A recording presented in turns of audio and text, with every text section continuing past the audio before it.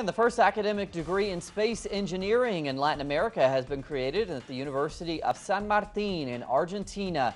To explain now from Buenos Aires is our correspondent Laureano Ponce.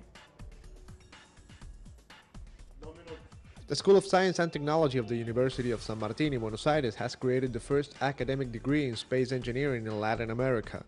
Its main goal is to generate the necessary knowledge to support Argentina's growing space research industry.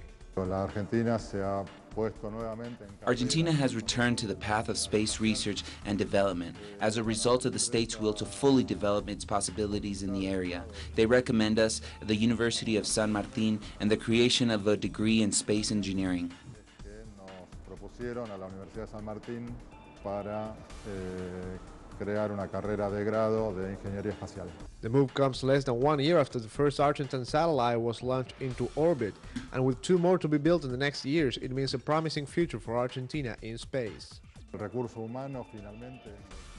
The human resources is what finally makes a project successful. If there are no human resources, the investment by itself is not enough for a project to be sustainable. And that is the road we are taking, to contribute from our place as a university to what we expect to become a plan as successful as the Argentinian nuclear plan in 10, 15, or 20 years. Plan tan exitoso como fue el plan nuclear argentino. Not many years ago, studying space engineering would have seemed impossible outside the so-called First World. However, the creation of this degree in a Latin American public university sets the possibility to boost the development for space research not only in Argentina but also in the entire region. To me, particularly, I would like to contribute to this from my country and from this region also, because we could say this is the first stage. It is the first degree in its kind in our region, and that is very important too.